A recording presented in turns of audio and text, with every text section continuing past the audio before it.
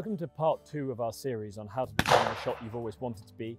This shooting time series in association with Hull Cartridge here at the Royal Berkshire Shooting School. Last time, Tom, we were looking at how the gun actually works, which is something you say that a surprising amount of people don't understand, and determining eye dominance and whether you can shoot with 2 eyes open or whether you can close 1 eye. So what are we going to be talking about today? So in this second episode, we're going to be focusing on one of the major fundamentals of becoming a consistent game shot, which is gun mount and improving your gun mount. So when we're thinking about people who have done really quite a lot of shooting and maybe been at it for quite a few seasons, people who are shooting 10, 15 days a season but are still making mistakes in terms of their gun mount, what is it that you're actually seeing them do? What are the common mistakes? Various common mistakes. One's rushing, moving and mounting, poor stance, hitting their shoulder first, putting the muzzle away from the bird, over mounting the gun, under mounting the gun. There's lots of minor factors that come into play with regards to your gun mount, but those would be, if I was to highlight any, they would be the major problems. And how much would you expect a gun's performance to improve if they can take their gun mount from a sort of mediocre standard? As a shot, if you can dramatically improve your gun mount, you will see a dramatic difference in performance, and you will notice it straight away. So it's a serious sort of building block towards becoming the shot.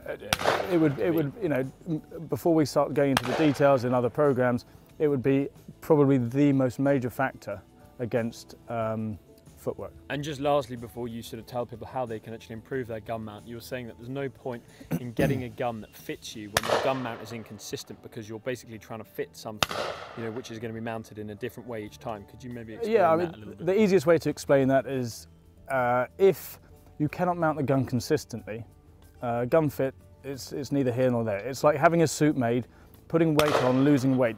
The suit leaving the shop may have fitted you at that point, but if you're consistently going to fluctuate in your weight, the suit's never really going to fit, the gun operates exactly the same. This time we're going to be really focusing on one of the main factors in order for you guys to improve as game shots, and that's improving our gun mount. We're going to be going through a nice basic platform, basic stance, okay, and then going through how you actually improve your gun mount so that you mount consistently to your bird all the time. One of the major factors to starting to improve your gun mount is you've got to have a good building block. By that I mean you've got to have a good stance. If your stance is incorrect, it will automatically cause you problems when coming to mount the gun.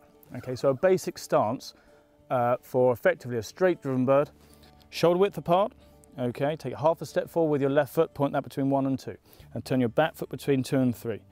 Your feet are comfortably not too spaced out, and you're gently going to take that weight forward onto a straight leg. So I've explained basic stance, and now we're going to talk about how we actually grip the gun properly. I'm left-handed, I'm demonstrating this left-handed to you guys. To the right-handers, reverse it. When you grip the gun, 3 fingers underneath, lock your thumb over the top. There are so many people that you see that leave their thumb hanging on the top here. What happens is it causes, by leaving that thumb here, number 1, your thumb's sitting on top of the safety catch, where the top lever can come back, but also you cause a kink in your wrist. What will happen is you'll find that this will actually raise your elbow, and you'll start to use too much backhand when you go to mount the gun. So seat your hand properly and lock your thumb over so you're stretching for your trigger. Okay, the gun's empty. I'm going to close it there. Take a nice comfortable grip of the fore end. Okay, take a nice comfortable grip of the fore end so you've got a nice just over right angle bend. Okay, so you've got a nice grip here, nice grip on the fore end. Standing accordingly. This is what I call your address position, okay? So imagine you've got a pheasant coming straight towards you, okay, at about sort of 40 foot, nothing too exciting. Nice grip, bring it, tuck the heel of the stock just underneath your armpit and take it away. What we're trying to do is we're trying to reduce the variables for something to actually go wrong. Now on our face, we've got a jawbone, cheekbone, and this soft fleshy part just here. Keeping your head still, okay, you're gonna drive the gun with both hands up towards that soft fleshy part of your face.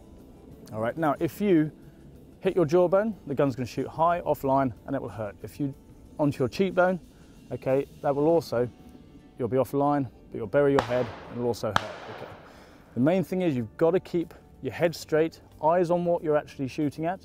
You address the bird correctly, muzzles in the direction of the bird, nice grip, heel of the gun just under your armpit, good platform, nice stance, and you're going to drive that gun towards the bird, keeping your head still, okay, the whole time. Both hands driving that gun towards the bird.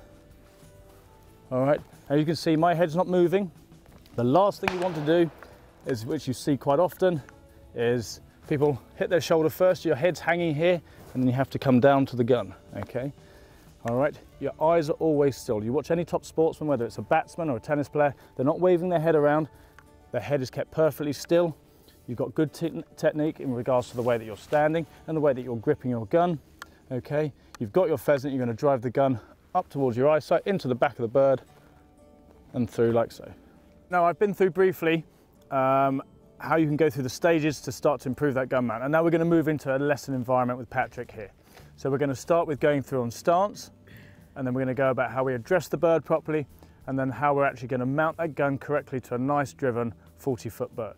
So the first thing we're going to talk about is that nice stance, okay? So Patrick, for me, he's going to stand shoulder width apart, facing that way, okay? So feet shoulder width apart, Patrick. Feet straight, okay, that's it. Take a half step forward with your left foot, point that between 1 and 2, and turn your back foot between 2 and 3. That's it, so you've got a nice stance ready for that straight driven bird. Gun all clear? Yeah. Okay. So, those going to there. We're going to make sure that Patrick grips the gun nicely, fingers away from the trigger just to start with. Nice grip on the forend. He's going to close the gun for me towards the ground, up to this nice solid address position here. Okay, and he's just going to take that slightly away there again, so we're reducing those variables where it could go wrong to allow him to mount that gun nice and cleanly. Muzzle's addressing the bird, so holding it relative to the height of the bird. Okay, safety forward, lock that finger over. Okay, you ready? Yeah. And again, come back to that nice address position. Tip of the gun slightly lower. We'll have another go. That's good. Good stance. Okay.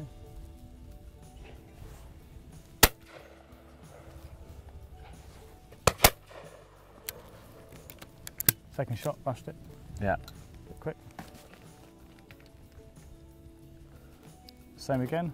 Remember to finish the shot nicely. And when I say finish the shot, don't be in a hurry to pull your head off. Actually watch your bird die. We'll talk about it more in a later series, but actually watch your bird die through your gun. Okay, you ready? Good.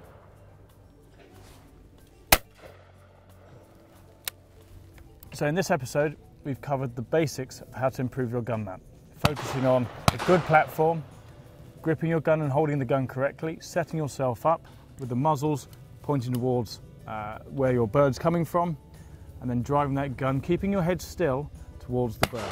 Okay, trying to keep it as simple and straightforward as possible so that it's a structure you can follow at home, as demonstrated by Patrick during the short lesson.